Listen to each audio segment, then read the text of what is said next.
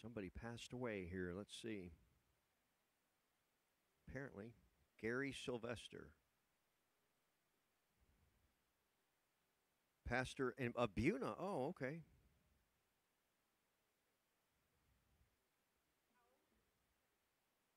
Yeah, he was the previous pastor at Buna. Praise the Lord, old enough to die. Well, they're pastors. They have a new pastor. Yeah, he's been there forever. Yeah, yeah. No, that's hard.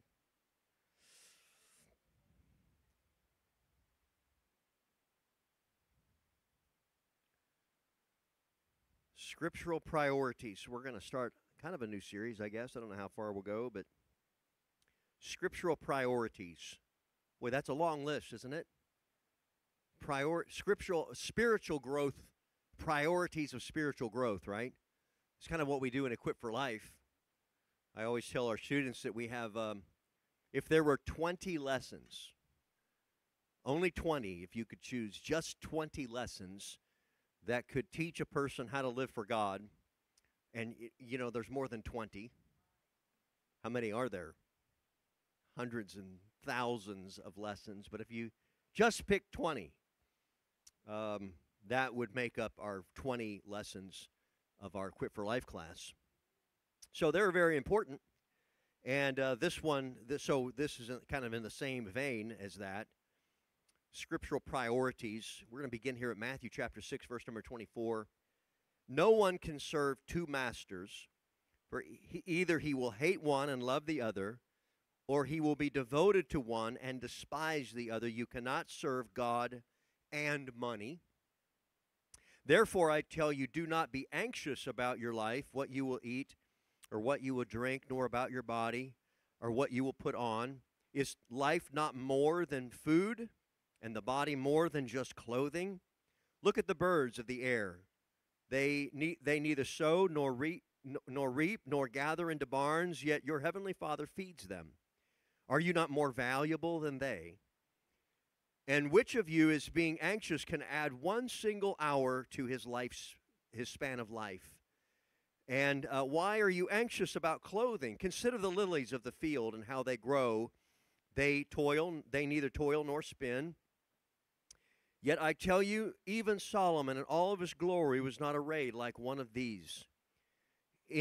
But if God so clothes the grass of the field, which today is alive and tomorrow is thrown into the oven, will he not much more clothe you, O you of little faith? Everybody say that, little faith. Therefore, do not be anxious, do not fear things of this world, saying, what shall we eat, or what shall we drink, or what shall we wear? For the Gentiles seek after these things, and your heavenly Father knows that you need them all. But here's the priority. You ready? Seek first the kingdom of God and his righteousness, and all of these things will be added unto you. Therefore, do not be anxious about tomorrow, for tomorrow will be anxious for itself. Sufficient for the day is its own trouble. Praise God. I was listening to a podcast yesterday, and kind of comes to mind here as I'm reading that scripture. We fear a lot of things that will happen, right? We fear circumstances. Most of the things that we fear won't ever happen, but we fear them anyway, don't we? What do we think about? We imagine things in our minds, don't we? We have images. Images of, that's what imagination is. It's an image, and you formulate that image in your mind, and you begin to see all the terrible things that could happen, right? Sally's like that. When I would be late for high school, she would think that my house burned down, and she would probably see that in her mind and flames and all that. Well, there was one day I showed up late because the house did catch on fire, so that didn't help. I put toast in the toaster and went back to bed, and the toaster, supposed to pop up when it's done, but it didn't. And so it caught the bottom of the cabinets on fire. I think my dad caught that and put it out. I think we got white cabinets after that, maybe. Anyway, so, but we imagine things, don't we? We have images of the terrible. And so, you know what? He said, do not have any images. We should not worship any other image. So when we fear another image, then we are taking our fear from God and we're placing it onto that image. So we're going to fear something. So we ought to fear God and not other things.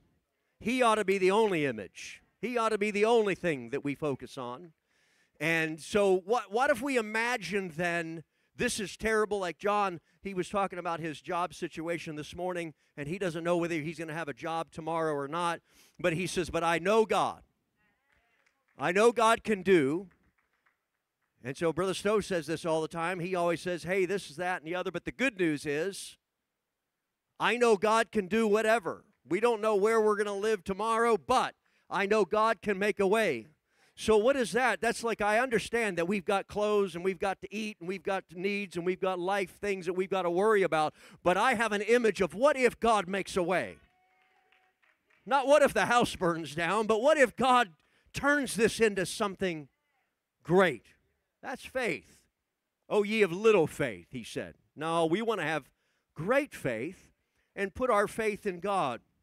So he said, if you seek first the kingdom of God, all of those other things will be added unto you. So we're going to talk about scriptural priorities. The Webster's Dictionary defines priority as the quality or condition of being prior, precedence in time, in order, and importance. So it comes first. Prior is before everything else, right? This inner struggle that we keep talking about between this carnal man and that spiritual man, this is our Jacob and our Esau that lives inside of each one of us that are at enmity with each other.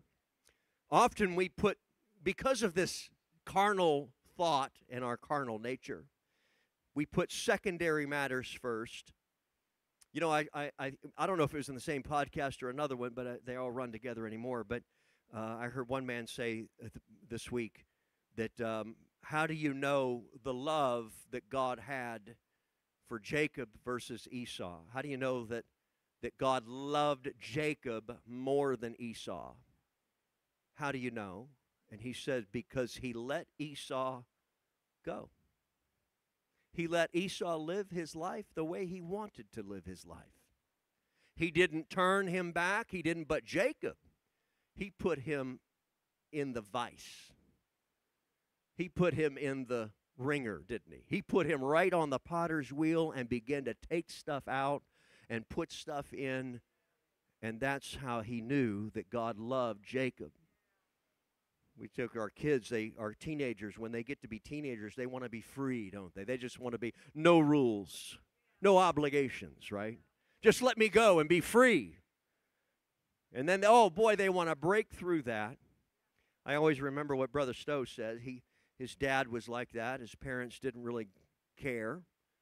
And he asked him, he said, well, I'm going to go out tonight. I've got all these things, homework to do, but I'm going to go out. And he said, yeah, whatever. And Brother Stowe says, why don't you tell me no? Right? Is that how it went? Why don't you tell me no, Dad?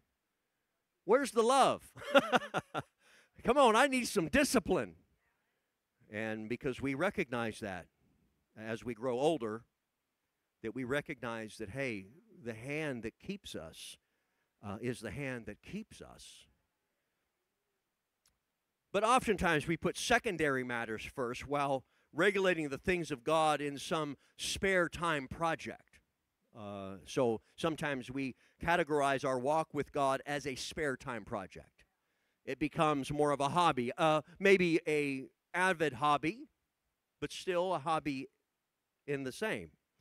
While our intentions may be noble and we want to walk with God and we want to be high and good in faith, and we have no desire to disobey Scripture or to offend God, But oftentimes we allow our temporal matters to displace things of eternal worth.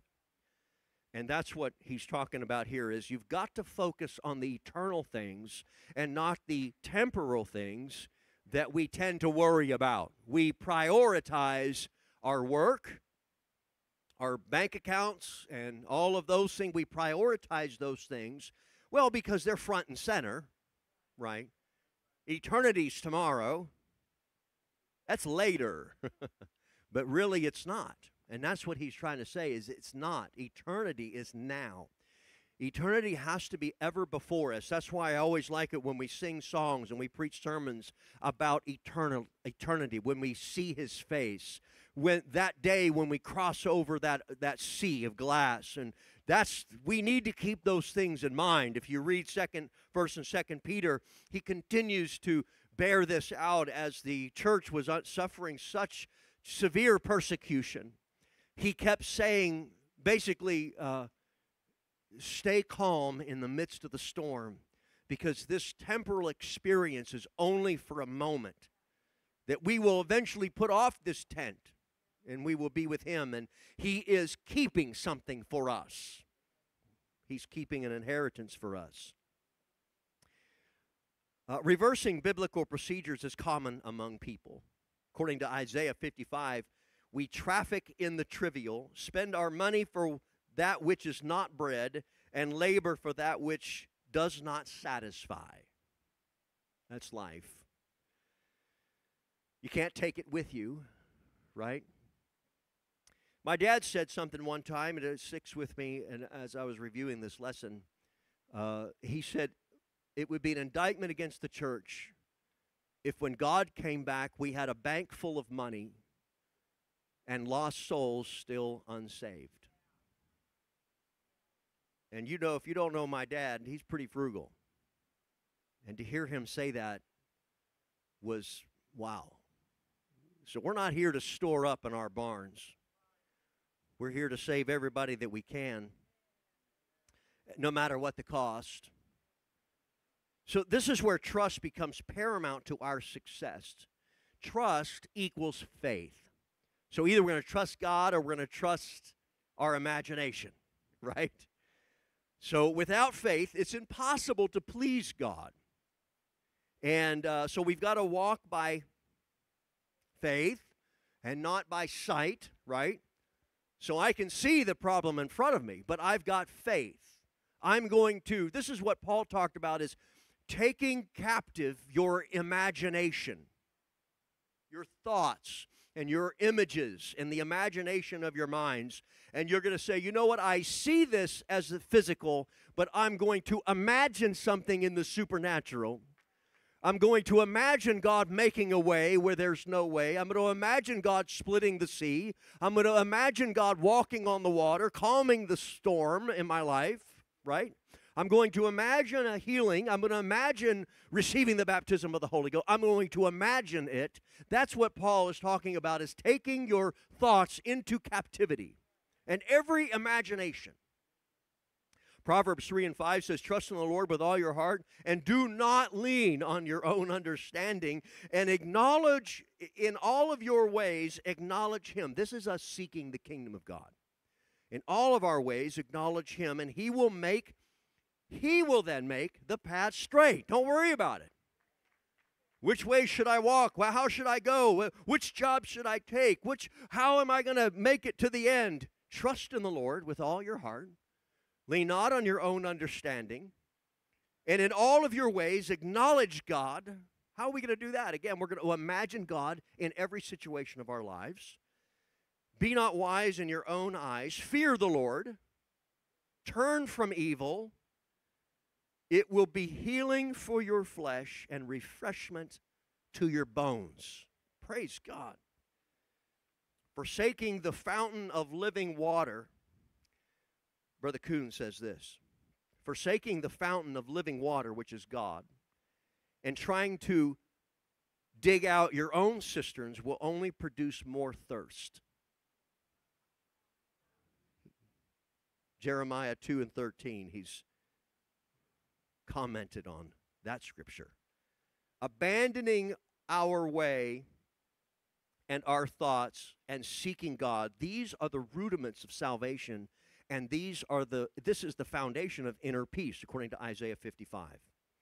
Abandoning our own thoughts and our own way and seeking after God's thoughts and His way is the way to have inner peace. Defining your own priorities is a sure route to defeat and failure. I'm going to define my own priorities. I'm going to make up my own list. No, I'm going to let God make my list. I'm not going to trust my thoughts and my own understanding. And God's plan is always going to be beneficial for me.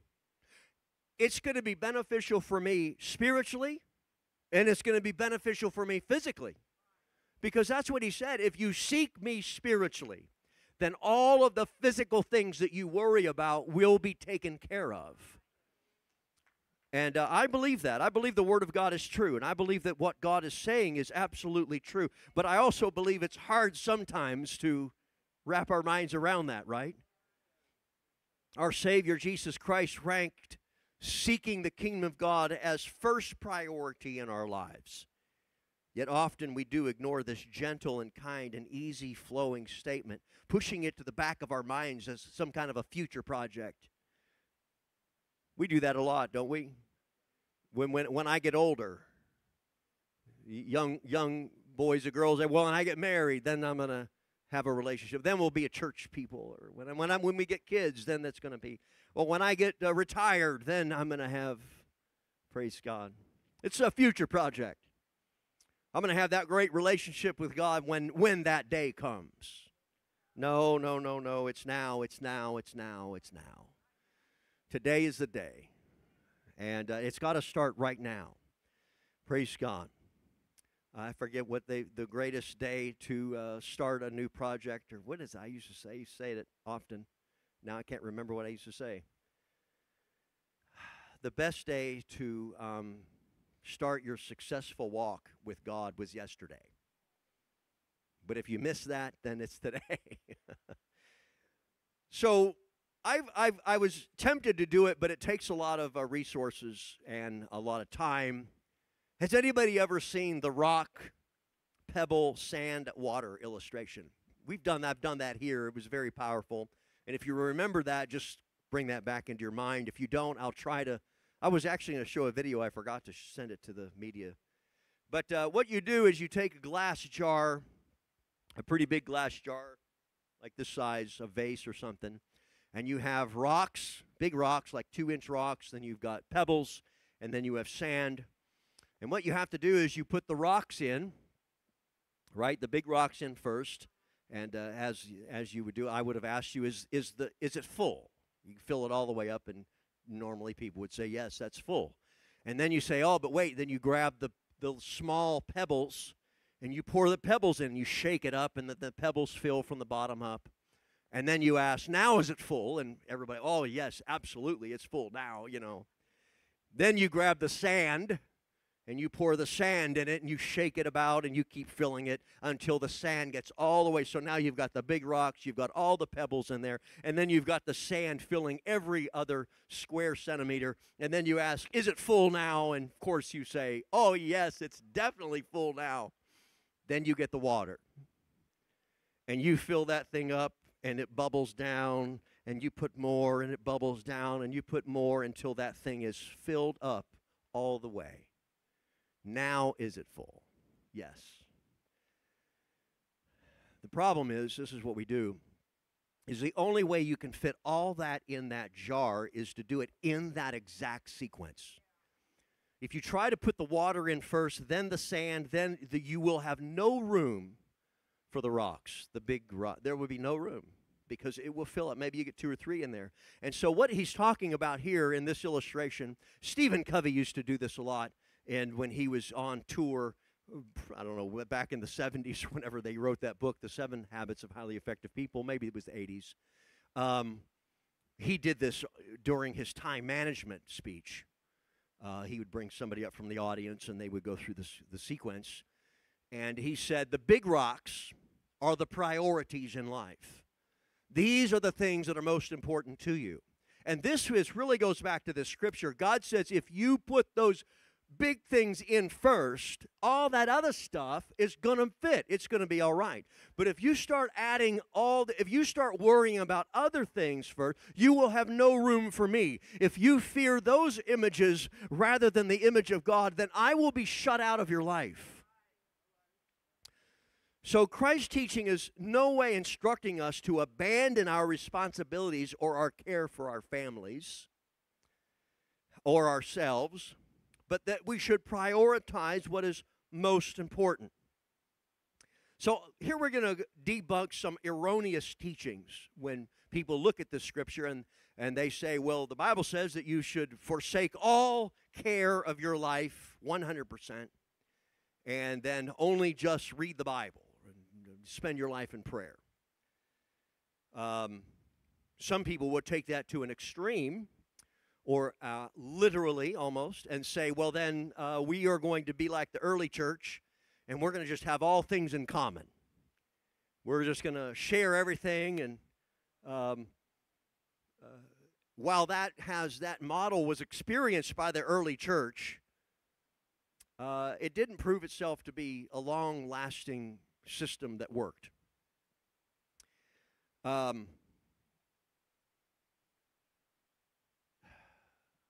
Time has proven, I should say, that to be an unreliable system, whether among believers, Christians, or as a political philosophy. Some people you may have recognized all things common in the political arena. They say, well, we want our fair share. That only appeals to people that don't want to work. I want my fair share. Hey, he's got too much. I need you to divide some of that up among us. That the only people that like that are the people that don't want to work. And they're like, hey, I just want to sit back. And what that lifestyle creates is a welfare mentality. That, hey, I have a need, therefore you need to provide. Rather than the biblical view is that if you don't work, you don't eat. He coming against the people, the island people. I forget which island it was. I think it was Titus. He was pastoring island people. I've never lived on an island, but I have heard that island people, they have their own time. They have their own agendas. Everything's just laid back, very cool. They don't sweat the small stuff because it's all small stuff to them. And apparently some of the ladies were getting very frustrated with their husbands because they had this mentality. And the husbands were like, yeah, I'm not sure if I'm going to go work today. I don't think I'm going to go fishing today. I'm going to take the day off. And to the point where Paul had to tell Timothy, that's not right. You need to tell those guys to get up in the morning and go to work. If they don't work, they don't eat. And we're not going to be enabling that mentality, basically. So that's when people say, well, the Bible says that all we should do is just share all of our wealth, and so we can just read the Bible all day. Or they'll say, take it to another extreme, and they'll say, well, we're going to separate ourselves from society. We're going to deny fleshly desires. We're going to move out to some mountaintop somewhere and become monks and separate ourselves. And that's kind of taking that to the extreme. Or there are other people that will be so inundated with Scripture and their walk with God that they really do they let themselves go. They become dirty, unkept, ungroomed, lazy, lacking in industry and production. And this is not the will of God either. That's not what he's talking about. God made us, he made mankind to be producers. And we're either going to become a devourer or we are going to become a contributor to society. There's only two choices. We are only going to devour. That means we're going to eat what everything's available, or we're going to become a contributor to. When God says, I want you to start looking at different insects and different animals of the world, he never said, consider the vulture. Consider the vulture. He just goes where there's roadkill. He goes where the lion, the predator hunted and worked hard and chased after and killed and reaped the benefit of the reward, so to speak. Well, the vulture's just waiting back. I'm just waiting for the end. You do all the work, and we'll come in later. He didn't say that. He said, consider the ant. Consider the ant who works their entire lifetime storing up stuff for another generation. They store up food they'll never eat. He said, consider the ant, O thou sluggard. Right? Consider the eagle as opposed to the vulture, right? The eagle flies high, soars, never eats dead flesh, always kills and eats what it kills. So this is, God made us to become contributors, to be creators, right? Because we were made in his image. We should never judge people who have more of life's possessions than we have. And we can't say, and this is what people will do, well, if you're rich, that means that you're not seeking first the kingdom of God. And because I'm poor, that means that I do. No, that doesn't mean that either. So seekers of God's kingdom present many examples, there are many examples in Scripture, I should say. So by patterning,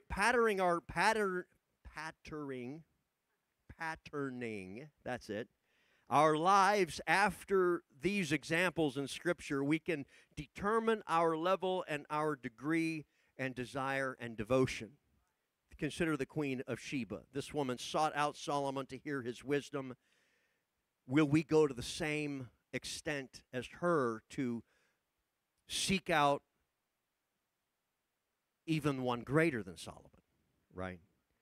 What about the disciples? These men forsook all and followed Jesus. Matthew and others deserted their own jobs and occupations to preach Christ's gospel. What cost is it that would be too great for us? This does not mean that everybody has to quit their job, and the only people that have forsaken all and seek first the kingdom of God are the preachers who are full-time. There are preachers that believe that. Some will believe that if you have bivocational, that means you have a job and this job, then you're not quite, you haven't made it yet, right? The only problem with that is 90% of the pastors in the world are bivocational, and they have to be. And I know the world thinks, they look at the guy with the jet. I wish they would just get rid of those guys. They're not even, come on, they're not even, just because they carry a Bible with them doesn't mean that they're, come on. They can't, but that's the world, the atheists of the world. They see guys, and I know because I was that guy. I was the guy that thought every preacher was Benny Hinn, because that's all we see. Well, every preacher just wants money. They're only in it for the money until God gets a hold of you and calls you. And then you realize, there is no money here. Wow. And don't listen to that guy on TV. I don't make any money. No, we don't have it. I don't take a dime from the church. You know who I'm talking about. Don't listen to him. I get all my money from donations and book sales. That's why I started writing books. Like, hey, if it worked for Joel Osteen, maybe he'll figure that out. I don't know. Praise God. I'm waiting for that jet. I'm just waiting for a new truck. That's all. I don't want a jet. I want one of them new Fords like Dustin got. That's what I want. Anyway, this doesn't mean that everybody needs to quit their job in order to seek the kingdom of God. In fact, I would say that there is no secular work when you are a born-again believer. There is no secular work. Once you become born again, everything in your life becomes spiritual. Everything in your life becomes God. Everything. What about Paul? He's another example. The Bible says that he counted all things that he had. He counted all the things that he lost as gain. to the knowledge of Christ. So this is what an approach to look at. We look at all the things that we've lost. We talk about stock options a lot. We lost stock. We lost this. We lost that. We lost that. And I want you to understand that I don't feel like I lost one single thing. Because what did I gain? What else would I do? There's nothing else. When God got a hold of me and he apprehended me, I'm going to spend the rest of my life trying to apprehend that which has already apprehended me. And I'm like Paul, it doesn't matter what I gave up or what I've lost. I count it as a gain. It's an offering. I gave it to God. It's my tithe and my offering, and it's what I've laid on the altar for him. Is it enough? It's never going to be enough. How much more could I give? I'll give everything that but for what he's already given back to me is worth all of that.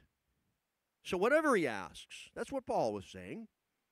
Hebrews chapter 11 catalogs men and women of faith from the dawn of human history who loved God and sought after him. No price was too great for them to pay. Oh, what a kingdom! What a kingdom to invoke such desire. It's obvious from Christ's teachings that we could easily become preoccupied with the following things: loving and serving other masters beside him, other imaginations, other outcomes, right? Having food to eat, providing something to drink, being occupied with clothes, being concerned with, being over-concerned with our physical stature. If we're going to grow, am I pretty enough? Am I handsome enough? Worrying about our future. He talked about this. And he said this, watch this. He said, this is what the Gentiles think about. But it wasn't like the Gentiles, like everybody who's a non-Jew. What he was talking about there is a mentality of worldliness. This is what the carnal man, the heathen, this is how they think. They're the ones that are chasing after the career. They're the ones that are chasing after that next dollar and that next promotion and that next thing. Now, I get it. We've got to make sure that we're successful. And that's where the first half of that book I wrote is about how to become successful, just period, in life. And we need that. We need to be successful in life. Number one, because we want to be successful. We don't have to worry about money. We can become financially stable. I would say I'll use what is it? Financially free. Is that what? Who? Financial freedom. That's what Dave Ramsey teaches that. And so you don't have to worry about those things. And if you can make enough money to make your ends meet and still give to the church and give to missions and do all of those things and give when God calls a special offering, that's what we need. Okay? So you got to have a job that pays to do all of that. And you don't want to live above your means and beyond your means in order to, and so that becomes more worry and all of that. So we've got to be good stewards in all that we do, and you've got to seek after that. And another reason why you want to be successful in life as a Christian is because you're going to be a witness. People don't want to follow after people that are always in trouble, or always having a financial problem. People want to follow after people that are successful. So that's another reason why you want to be, successful in life. People are looking at you.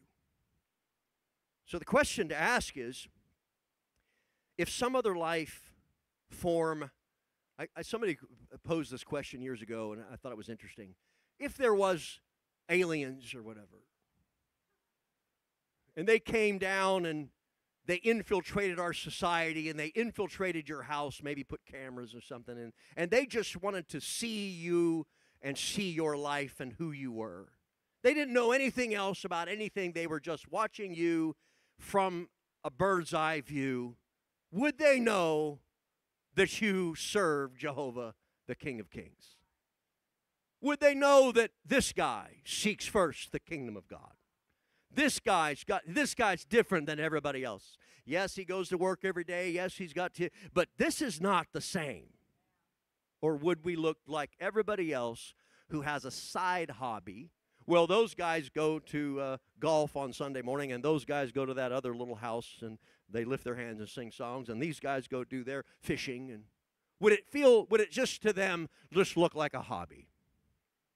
Or would they say, wow, that guy serves his God? Materialism and man's pursuit of it has become the bane of the American society. Since we are inherently seekers of something, and we are, God made us seekers. In fact, He called us. He put that. Somebody talked about this. Was it at that meeting? Brother Dross, I think, talked about this Friday night. We went to that Holy Ghost rally and that healing service in Lufkin. Brother Dross talked about that hole that it's that God-shaped hole that He puts inside every one of us. We're born with it. We didn't ask for it, but thank God He gave it to us. Because it's a seeking that we seek out God. We seek our Creator. And that happens to every one of us. And people say, well, how do you prove that? Well, I can prove that through history. Because when cultures did not know God, they still made a God. And they would throw that God away when that God didn't fulfill that hole. And then most societies, when they don't worship Jehovah, they will have thousands of gods because none of them fill that void. Indians and Native, it doesn't matter.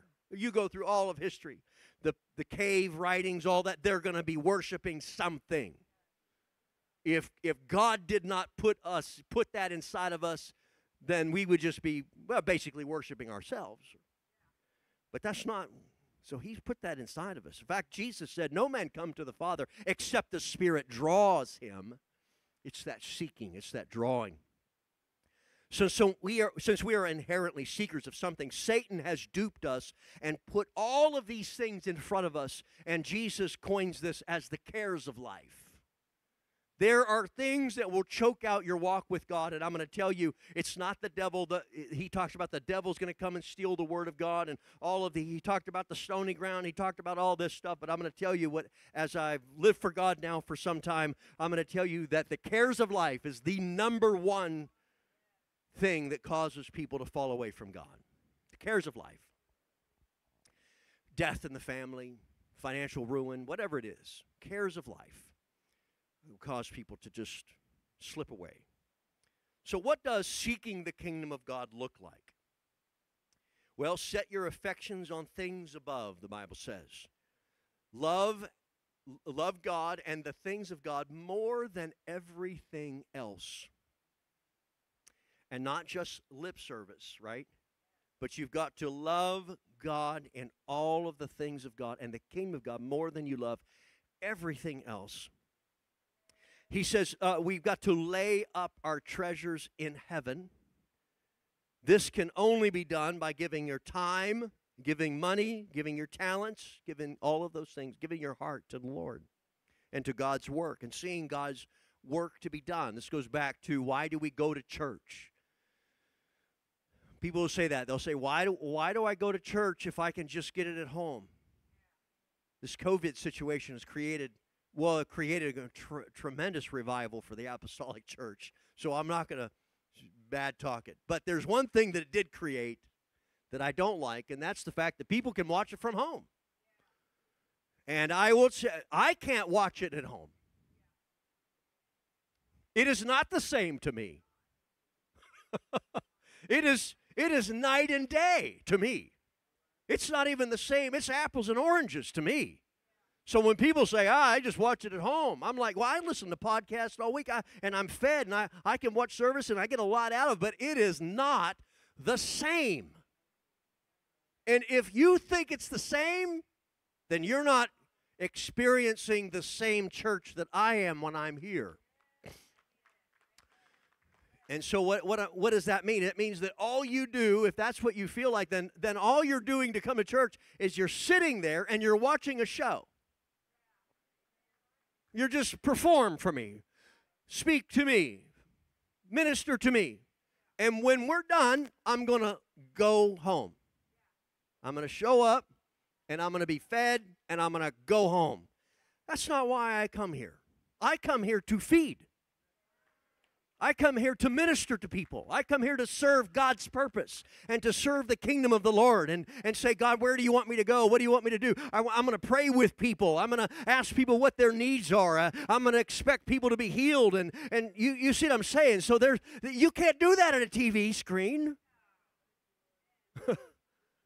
So you've got to understand that the purpose of God is more than just me being fed.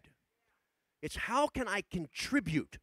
So either you're going to be a devourer or you're going to be a contributor in society and in the church. And I want to be a contributor because that's what God's called us to do. And that I believe that is seeking the kingdom of God, because the kingdom of God is more than just you or just me. Praise God. Set some time to engage in both physical and spiritual causes around your local church. Get involved. Where can I be plugged in? What can I do? The mentality of that person is not the person that can. You can't say that at home unless you give. If you're watching from home, go ahead and give. Push that buy button. You can do that from home. But no, really, what if we I just give my tithe. I just give my tithe. That's all I give. I wouldn't be satisfied with that. There's more. I mean, we got to give everything. So we got to take time to pray and fast, read our Bible, attend church, as well as being with your family and leading your family if you're a man of the house or you're the guardian of your home. So we got to respond if God calls us for special work, right? And no is not acceptable. Maybe when God calls us to do special work, we say, no, that's not my ministry. That's just my flesh. Trust me when I say, if God is, if you're feeling like you are being called to do something that your flesh doesn't, that's not your flesh. That's a pretty good sign that it's God, because your flesh would never do that. One guy, what's his name? Scott Harden. Scott Harden was walking out of a grocery store one day, and God says, you need to go invite that girl that checked you out to church. The checkout girl, not the girl that checked him out. You know what I mean? And he's walking out of the building, and he's like, no, I'm not going to do that. And God said it again, go invite that girl to church. And he said, oh, that's just my flesh. And God said, nope. Pretty sure your flesh would not be telling you to do this.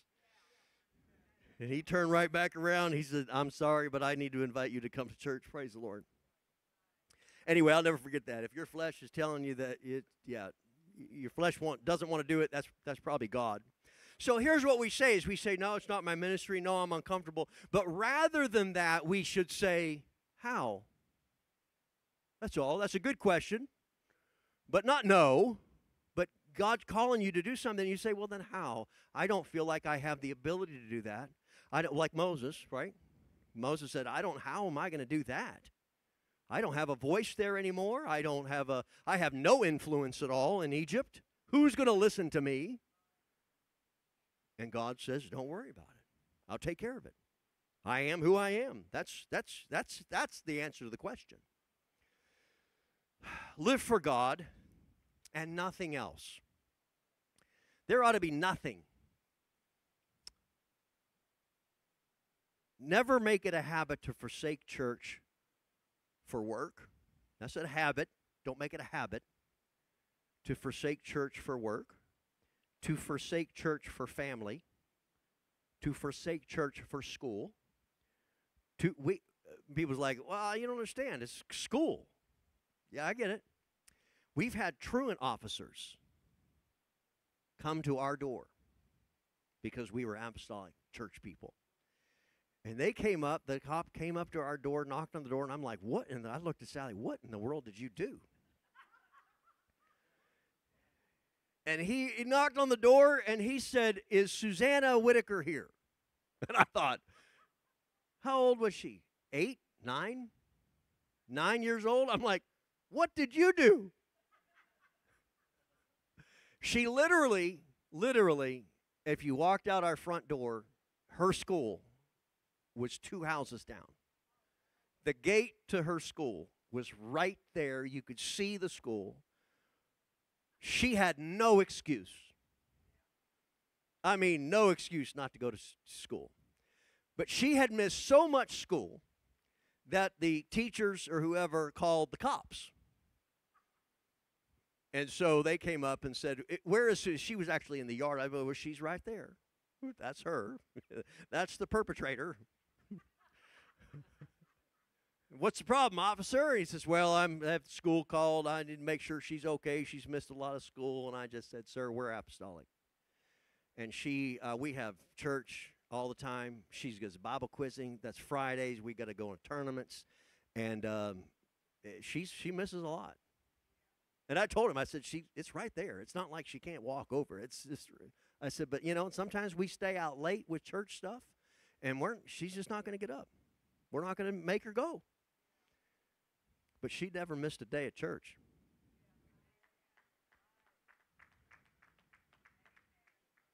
Oh, well, you wait. You stayed out too late at school doing a school function, baby. We're not going to make you go to school church today. No, sir. No, no, no, no. You pulled an all-nighter. It's all right. Get changed. Let's go. You're going to church. Sleep on the pew. We don't care, but you're going to go to the house of the Lord. That was the day we realized we are not public school people. No, because we had to choose. Either we're going to send our kids to public school or we're going to do what we send our kids to church.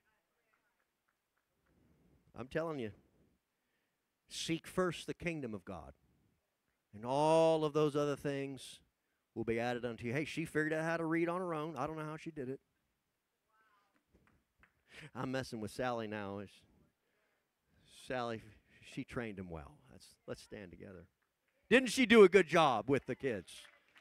Who needs public school? Praise the Lord.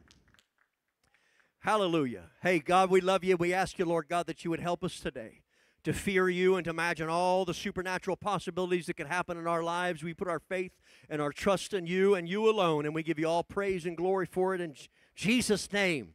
We have time for a coffee maybe.